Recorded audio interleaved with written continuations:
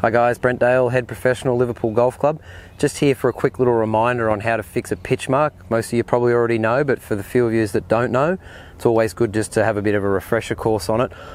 Also, I start to see when I take some people out on course to play or do an on-course lesson, there's so many that just aren't getting fixed. So if you can do it right and always have a look around and see, can I fix someone else's? Probably one of the main reasons is when the greens get firm, someone might hit an iron into the green that lands in the back half of the green and goes over the back.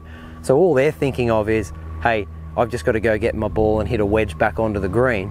They're not even thinking that they've actually left a pitch mark there. So it's not their fault, but just be aware that even if you do land on the green and go over the back, you are still leaving a pitch mark. So it'd be good if we could fix those as well.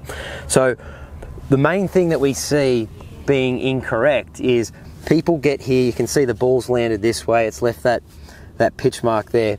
They'll dig the pitch mark in here and just rip it up. What that's doing is pulling all the roots of the grass out, and we're not going to get any, it's not going to repair as quick. So what we've been told is a good way to do is to sort of pull the grass back in. So we're starting up here and just working the grass to come back around, and then you're going to have your putter, which I don't have right now, but we're going to tap it down with our foot. Just try to get it nice and flat so you can see we've pushed in rather than lifting up. I've got one more here I'm just going to show you as well. So this was my shot. I hit a shot in here just to get a test one, but when I've got up here I found there was a second one here that someone hasn't fixed as well. So we're just going to do the same thing.